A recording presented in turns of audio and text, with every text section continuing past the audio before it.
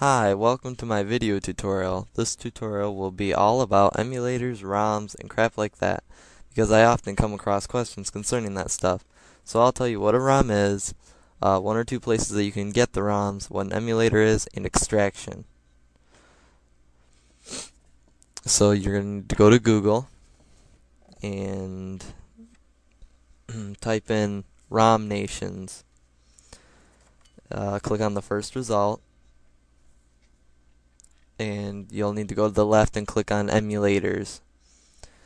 And then we're gonna get an emulator for the SNES. Now, an emulator is just pretty much a program that acts as a console on your computer so you can play the original games in a form called ROMs. So it's very handy. And you'll need to enter the code once you click download. That's to keep bots from downloading. And you'll want to save it to a location you'll remember.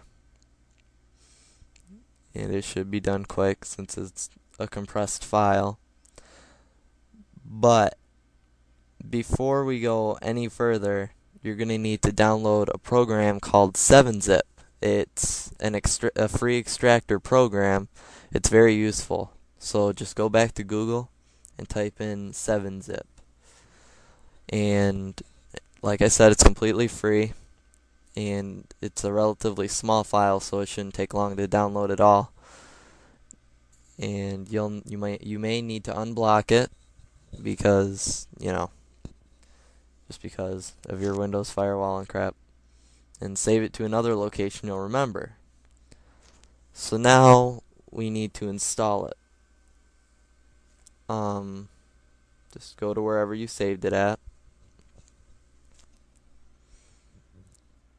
And it should be a quick and easy install, but since I already have it installed, I won't even click that button. So now you can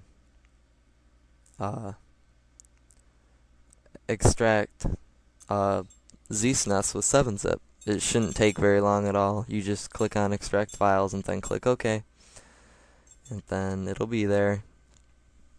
And you click it, and that's the interface pretty much.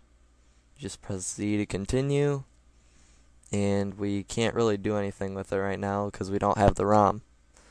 So you're going to want to go back to Google.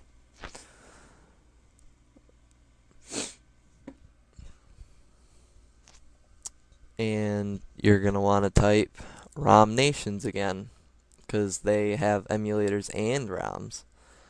But there are some ROMs, some popular ROMs that are protected by the ESA.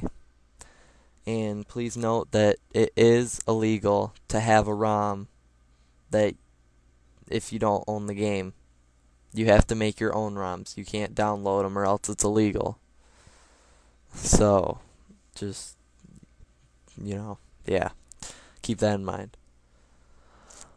I'm gonna download Total Carnage. That's a good game for the SNES.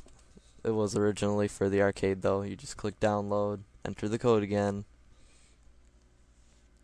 and again, save it to a spot you'll remember. Now see, it's got the 7-Zip extension, so you have to have 7-Zip to download these ROMs. And we'll wait.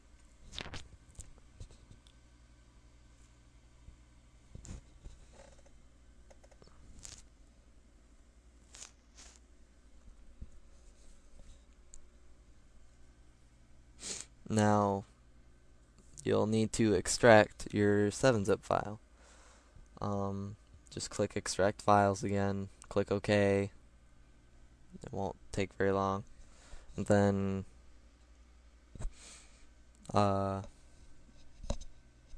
those are all your ROMs pretty much.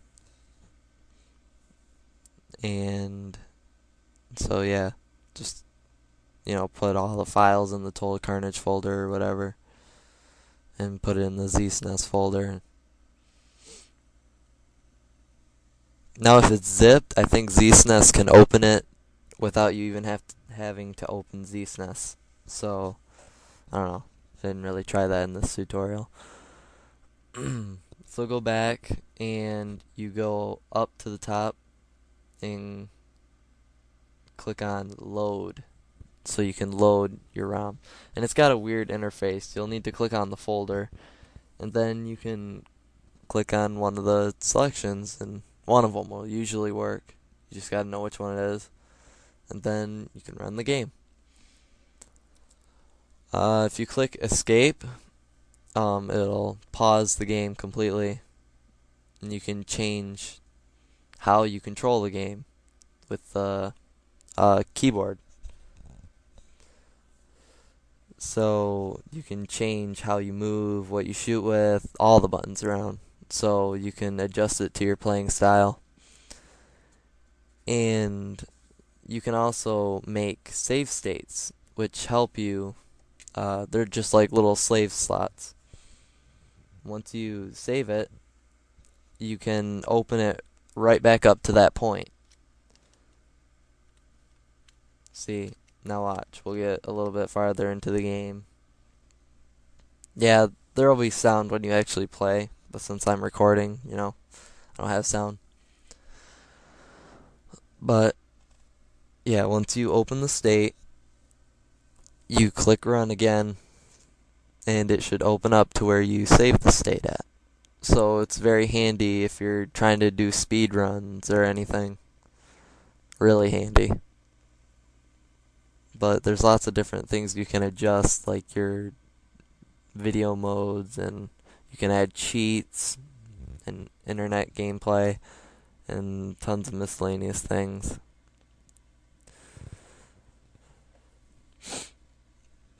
And that's about it. There's another good site you can go to for ROMs. It's called 3ROMs. But please note that this site is pop-up ridden, so you will be overwhelmed with pop-ups, and they could screw up your computer. So please take warning before you go here. But I'm pretty sure this has all the ROMs, even if they're protected by the ESA, you can still get them. But it's still illegal. Yeah, you'll pretty much get overwhelmed by pop-ups every time you click on anything. So brace yourselves. But you can pretty much play any game on an emulator because there's usually ROMs for every system. Except for the newer systems, like Xbox 360, for example. And ROM stands for read-only memory, which is usually in game cartridges, I'm assuming. Let's see, you can even download Super Mario World, and that's very uncommon because it's usually protected by the ESA. So this is one of the only sites I've found where you can actually get it.